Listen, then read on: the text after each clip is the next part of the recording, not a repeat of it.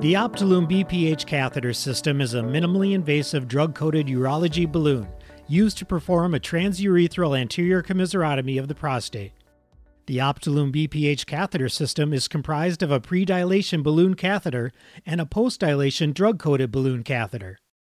The device is inserted through the outer sheath of a rigid cystoscope and can be positioned in a side-by-side fashion with a rigid or flexible cystoscope. Both balloons have a proprietary design with a neck separating two lobes. The balloon neck is reinforced to prevent diameter growth during inflation. The double-lobe design allows the balloon to seat in the bladder neck during inflation and helps prevent migration of the balloon into the bladder. The pre-dilation and the drug-coated balloon catheters are identical, with the only difference being the drug-coated balloon is coated with the active pharmaceutical ingredient Paclitaxel. Paclitaxel is a proven anti-proliferative drug that has been used in chemotherapy since the early 1990s and in percutaneous coronary interventions since 2004. Since that time, it has been used in millions of patients worldwide in various applications, including tens of thousands of Optilume drug-coated balloons for urethral strictures. As a mitotic inhibitor, Paclitaxel's mechanism of action works by preventing cell division and migration, stopping new tissue growth, and fibrotic scarring. Early data from the Optilume BPH device looks promising. 4-year results from the Everest-1 first-in-man study show symptom scores that were significantly improved from baseline, with this improvement maintained through the 4-year follow-up. In a cohort of 80 patients, Qmax improved from 10.9 milliliters per second at baseline to 17.2 milliliters per second at 4 years.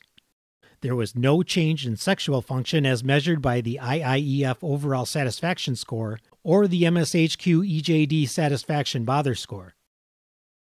2-year outcomes from a randomized, double-blinded, and sham-controlled trial confirmed experience from the first-in-man study with immediate and sustained improvement in symptoms and flow rate. In a cohort of 100 patients randomized to receive Optilume, Qmax improved from 8.9 milliliters per second at baseline to 19 milliliters per second at 2 years.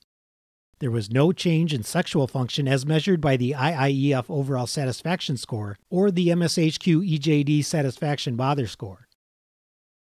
When selecting the appropriate balloon for patient anatomy, sizing is determined based on prostatic urethral length, PUL. The PUL should be obtained from transrectal ultrasound. The truss measurement should be taken from the distal edge of the bladder neck to the proximal edge of the external sphincter. Once an accurate truss measurement has been taken, the balloon size should be determined by using the following table. This sizing grid was developed to ensure full dilation of the enlarged transition zone of the prostate while maintaining an appropriate margin of safety to avoid dilating the external urethral sphincter. Lengths of less than 32 millimeters should not be considered. When preparing for an Optilume BPH procedure, the operating room should be set up with the following equipment available. The Optilume BPH Catheter System includes the pre-dilation and drug-coated balloons. Each are individually packaged in a double pouch configuration. The outer foil pouch is for protection from light and moisture, not for sterility. This package should be opened and immediately discarded. The inner Tyvek pouch should then be opened to allow transfer of the device to the sterile field. The outer surface of the Tyvek pouch is not sterile and should not be dumped into the sterile field. The distal end of the catheter is designed to pair with an inflation device via a TUI-Bors connector. To begin the procedure, assemble and advance a rigid cystoscope with a minimum sheath size of 19.5 French through the urethra and into the bladder. Remove the optics and bridge, leaving an open pathway through the rigid sheath into the bladder. Place a thumb over cystoscope sheath to ensure adequate fluid volume in bladder during balloon insertion. Remove the balloon protector sheath from the balloon catheter. Insert the balloon catheter through the rigid cystoscope sheath and into the bladder.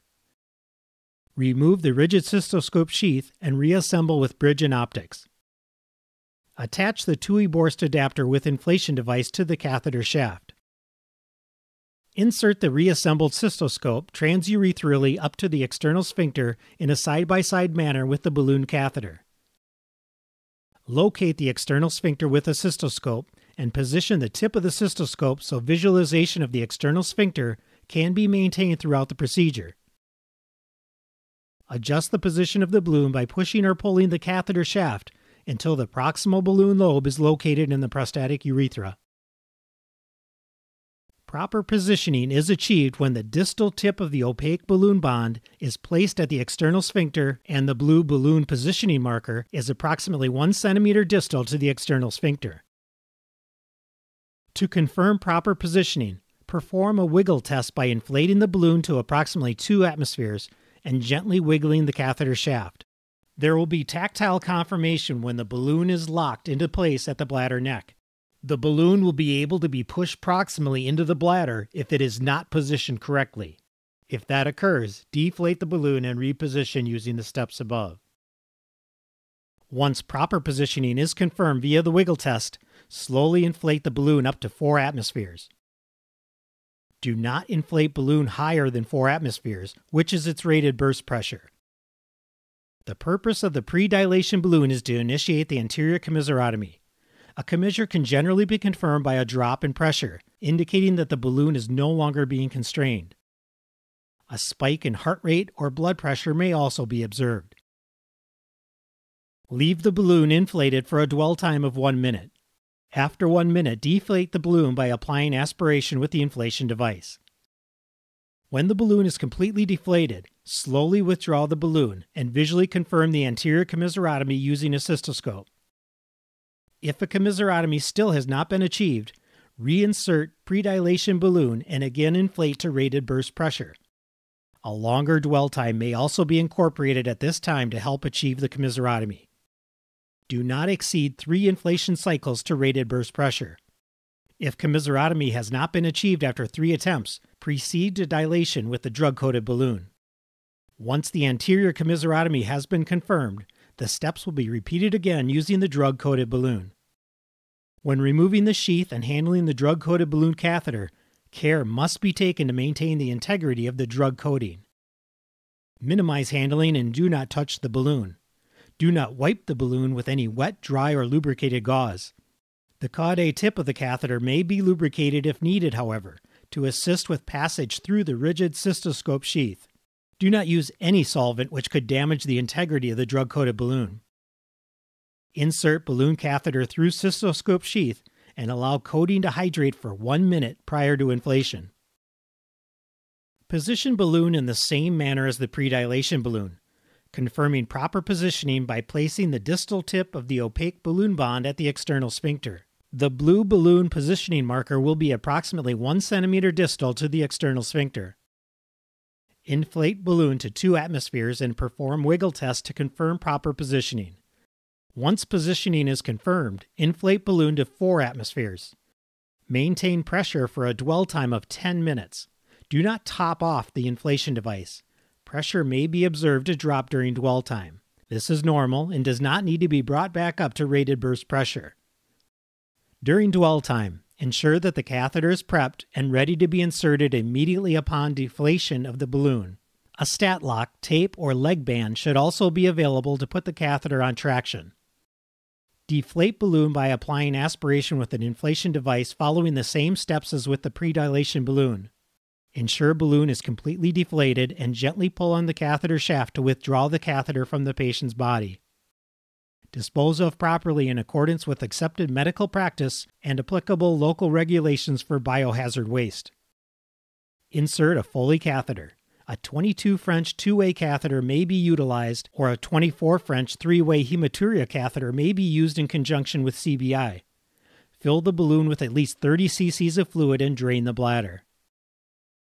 Place catheter on moderate traction to provide additional tamponade effect. A gauze compression knot at the tip of the penis may also be considered to maintain traction during post-operative patient positioning. Using a Toomey syringe, flush the bladder with sterile saline or water until the effluent returns clear and all clots are evacuated. Length of catheter traction time is at physician discretion, but generally recommended for at least 30 minutes. If CBI is utilized, typically administer for 30 to 60 minutes. Hand flush the bladder again prior to discharge to expel any small clots that may have formed in the bladder. The Foley catheter should remain in place for a minimum of 2 days to allow adequate healing and absorption of the drug into the prostatic adenoma. Consider sending patient home with catheter affixed to leg band, stat lock, or held with gauze at the meatus in order to provide continuous mild compression. Consider administering anti-inflammatory and anticholinergics at physician's discretion. Men should abstain from sex or use barrier contraception for 30 days post-treatment to avoid exposure of sexual partner to paclitaxel. Men with partners of childbearing potential should use a highly effective contraception to avoid fathering children for at least 12 months post-procedure. The Optilume system is the first ever minimally invasive BPH treatment that can provide significant improvement in symptoms and flow rate without cutting, burning, steaming, lasering, or leaving a permanent implant behind. Visit us online at labry.com for more information.